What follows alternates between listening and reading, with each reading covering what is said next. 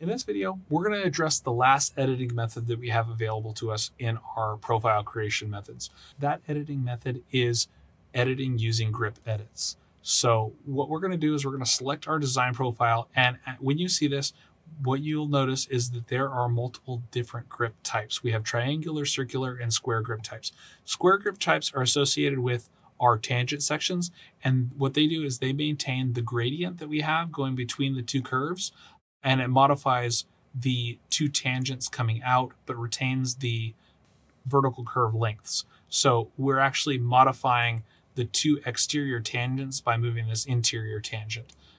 Moving on from there, we have these circular grip edits, and these specifically deal with the length of our vertical curve. So as I move this in and out, I am shrinking and expanding the vertical curve length. And when I get to a certain point, you'll notice I can't move past a certain point, and that's because on the opposite side, I'm running into a conflict with the nearby vertical curve on the downstream side down here.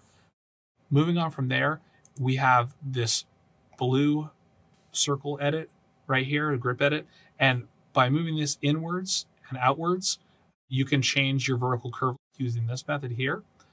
Then from there, what you can go ahead and do is you can grab this grip here, and this will modify the two tangents on either side of your vertical curve, but it will maintain your curve length. So you can move your PVI around is basically what this grip edit is doing.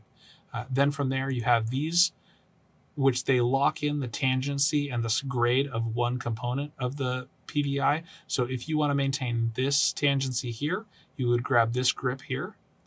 And if you wanted to maintain this tangency here, you would grab this grip here.